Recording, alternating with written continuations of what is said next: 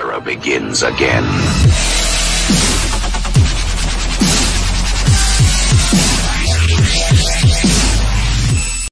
And welcome to this edition of Motorcycle Madhouse Radio. How you guys doing out there? We have a special show for you today.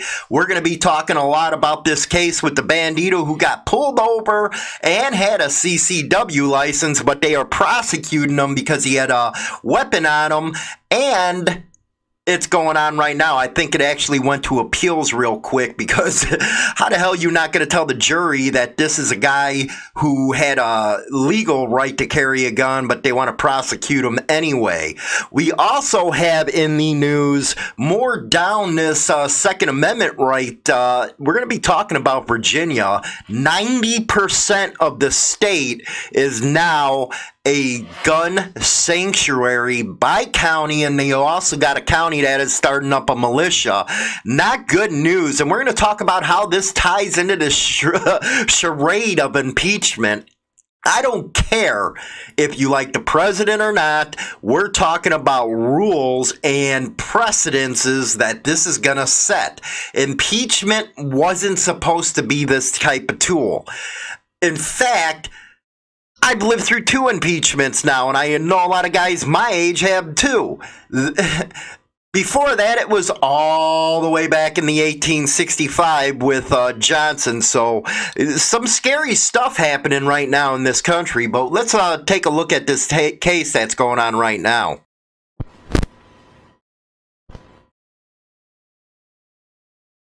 Okay, here we go. KCEN-TV. That's a different one, at least, from that KWTX that wrote that bogus story about the Bandidos and the Outlaws trying to get together with that Bolivian Nationals or whatever crap they put out there. You just see that video and segment on motorcyclemadhouse.com. Anyway, county prosecutes Bandito member for riding with a gun, even with license to carry. See how this is going to start forming into a Second Amendment type of fight? Should members of the Bandidos Motorcycle Club be allowed to carry a gun while riding? A local man is on trial in Milham County for doing just that. The Second Amendment didn't say that if you were part of this or that, you couldn't do it. As long as you were an American citizen, you had rights under the Constitution. It didn't give this or that, and that's what I can't understand about these people in gun control. Actually, there's a gun control debate that's going to happen in the Supreme Court. Hopefully they don't kick it out, but I think that it's time for the Supreme Court to step up and give a yes or no. Really, this issue is destroying this country because these so-called judges won't put out a damn ruling. It's been 10 years, and even that was vague. They need to address the issue of gun control once and for all, and this case going on right now is just, oh my God, I can't believe this case. It's been going on, and it's just moronic how they're going through it. Anyway, Vannon was pulled over in November of 18, going 67 miles an hour in a 60. He had a license to carry and had a gun when he was stopped, meaning he was legal if he had that CCW. Quote, what we have to appeal is whether or not Mr. Vannon and his license to carry are able to be mentioned in front of the jury, his lawyer said. Are you kidding me? They're going to try to have a trial and not let this guy put in front of the jury that he had a legal right to carry. This is Texas now. No wonder the state's going purple, because you got all this freaking liberal nonsense going on there. How in the hell can you not give a defendant the right to defend himself in this country? He had the legal right to do it. That's why the prosecutor don't want it in front of the jury. More than 24 hours after jury selection, the case abruptly ended in a mistrial and an appeal. Defense attorney Kurt Glass told 6 News that Judge Steve Young ruled the mistrial after Glass refused to exclude a critical fact in the trial. Glass said the prosecution filed a motion last week requesting that Vanden's license to carry, which was valid at the time of arrest, was not to be admitted into evidence. This sounds like Waco all over again. You know, what is it with you prosecutors down in Texas, man? If I were you guys, I wouldn't have anybody move to Texas. This is just out of control down there. Where are your representatives? Well, better yet, where are you on getting on the phone with your representatives?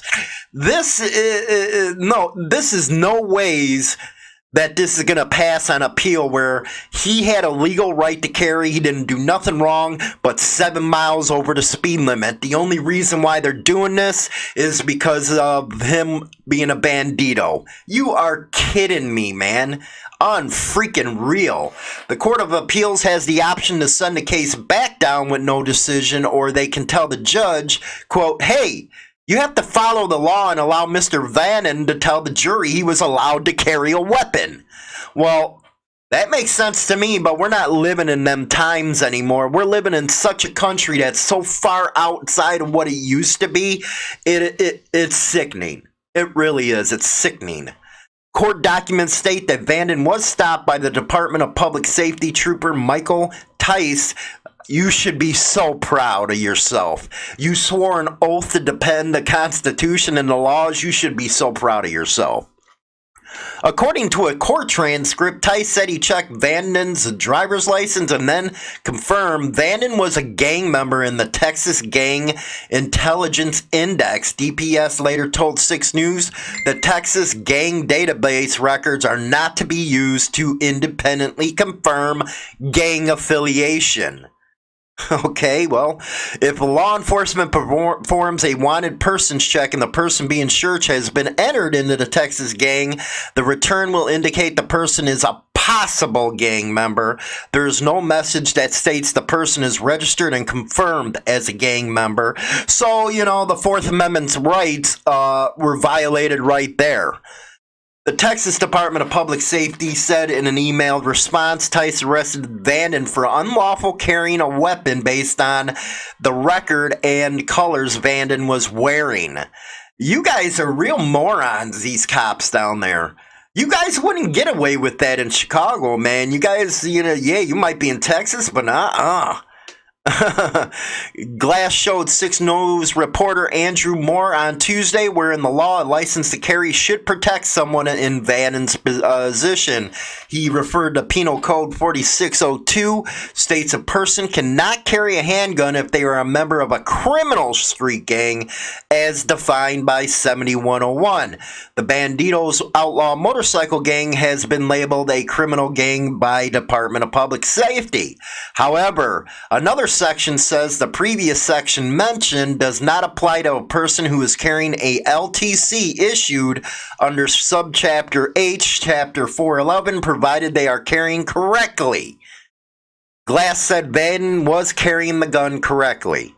Young in this case wrote that the license carry should not apply here and Vanden should not ride with a gun after speaking with 6 News legal expert Liz Mitchell. Quote, sometimes in the penal code we do not have certain statutes that may be both applicable at the same time and may even be at odds. That's not up to you to decide. That's up to the legislature to decide. Not up to you as a prosecutor. The penal codes are there. It's not up to you to interpret them. Jesus, man. No wonder this country's all messed up. That's where a judge might come into play based on his or her representative of the legislative intent. Get out of here, man.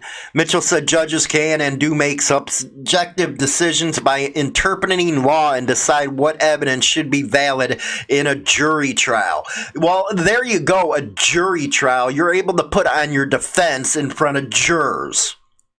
You can't exclude relevant freaking information that can acquit somebody. That's just like this impeachment scam. They just came out this morning. Again, I don't care if you're for Trump or not. It has to do with our Constitution. You can't have it to where you're bitching about gun rights, and then on the other hand, well, I don't like him. He shouldn't. It don't work that way. What they did in that freaking impeachment last night was rip apart what the Constitution really said. And now they don't want to hand over the impeachment papers because they know it's a joke. It's going to get acquitted right away. You know, it's time for the people to start taking back their country, man. And it's time for people to stop with the freaking childish crap. Get on the phone and get a hold of them and say, hey, no, this ain't working out. And even worse is the people, oh, my vote don't matter. You know what? You're morons then, man. Don't bitch. Don't complain when something goes bad because you didn't want to vote because your vote didn't matter. Ask that in the 2000 election with Bush when only 500 votes put him in the office. You're kidding me, man. You guys really are. It makes you sickening that people don't want to get involved. And what's even worse, not even talking about this, is when you're crying and whining about helmet laws or you're crying and whining about profiling, you don't do nothing. You just sit there and complain on the internet. That's not how it works. But let's go and show you just how messed up it really is getting. And I believe Virginia is going to be ground zero for this. Right now, I consider us in a soft civil war. That's how it first starts, is all the back and forth. If you study history, you'll see what I'm talking about. But this right there, this is the reason why the Supreme Court needs to do its job and freaking rule on what's going on with the freaking gun control, because it is out of freaking control with these people. I don't get what they don't understand. It's in writing, in the Constitution. It was voted upon to be put in the Constitution, and they still try to find their ways around it.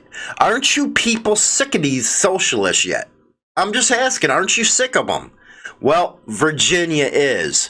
Virginia County Board of Supervisors forms an active militia. Tazewell County, Virginia, you can't stop an ideal whose time has come. That's a lesson we've seen hammered home by the Second Amendment sanctuary movement in Virginia in the last month. And I hope that other states start following suit. It needs to all start coming to a head, because our country is getting destroyed by these leftist socialist ideals. Enough's enough. Put them in check. But in Tazewell County, they raised the bar on Tuesday, December 10th. The Board of Supervisors passed two different resolutions. The first resolution declared the county to be a Second Amendment sanctuary. The second promoted the order of militia in the county. When the resolutions passed, the cheer crowd loudly in support of the decision, and they didn't squeak by. The votes were unanimous. Yeah, you got to hold your representatives accountable, and that's what these people were doing, with more than 200 citizens standing by support. The militia resolution has already unofficially passed thanks to a poll taken by the county earlier in the month, but Board Chairman Travis Hackworth said the voters kept calling for the county to declare itself a Second Amendment sanctuary. Hackworth went on to say the Board of Supervisors has 3 lawyers on it. You don't need a lawyer. If you want to do something within your county, let them come. You know, the Democrats in Virginia actually said, and this is the reason why the Second Amendment is so important. Well, if they don't follow our rules, call the National Guard in. Right there is what's going to start everything. You had a sitting member of their Congress call for the National Guard to be sent in.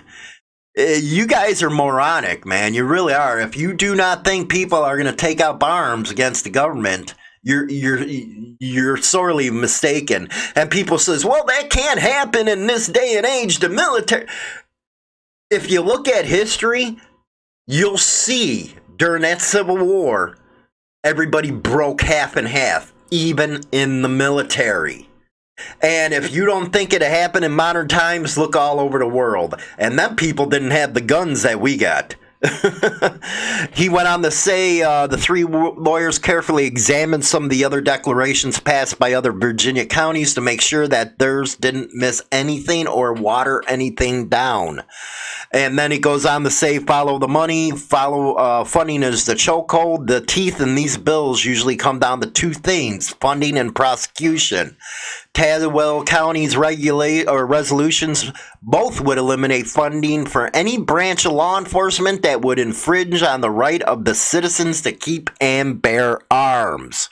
But if the state tried to turn the tables, they could deny the county funding in areas other than law enforcement, or even attempt to remove the elected officials standing in their way. Yeah, keep it going, man. Keep it going. You got a boiling pot right now. Given the threats from North Rim and Congressman Mechin this week, those are very legitimate fears. You know what? You're either going to look away from the money and stand on principle, or let it happen. That's all I have to say, man. If the governor and any other state entities tries to remove our sheriff from office for disobeying unjust laws, they face a legally assembled group of armed citizens standing against them. Wow. And this story is out of the Second Amendment Daily News. So it's getting pretty messed up out there. You know, I want to bring up another story, and it has to do with this impeachment. And this has to do with bikers in general. You have an organization out there called Bikers for Trump. Now, Chris Cox, he used it to his advantage so he can run. He was never about bikers. And you that are in them damn organizations who can't see that are fools. You are just nothing but ignorant fools. Now, Bikers for Trump main premise was that, you know, they fight for Trump's policies and stuff like that. Well, an article came out where they said, well, we're not riding for impeachment. You know, we'll ride for ride against Republicans that break party lines. You know how much of bullshit that is? You guys were nothing but talk. And you guys make bikers look sad. You really do. You have this guy popping off at the freaking mouth about how he's this and that. Turns out he's not, and now it turns out that he's running for Congress. Get out of here, man. The guy didn't even have a bike when he started this Bikers for Trump. It was just a gimmick. This is a guy who went around picking up garbage during a government shutdown. But he latched on to the biker lifestyle because he knew how bikers were. And you idiots freaking fell for it.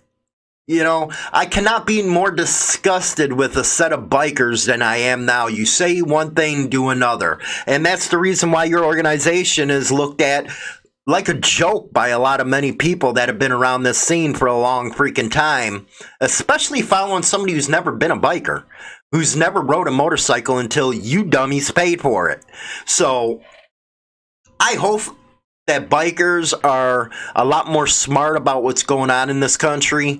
You know, the process of what they're trying to do in Washington just shows you the elites don't give a crap about us. It's only about their political futures, and they really don't care about your rights as citizens.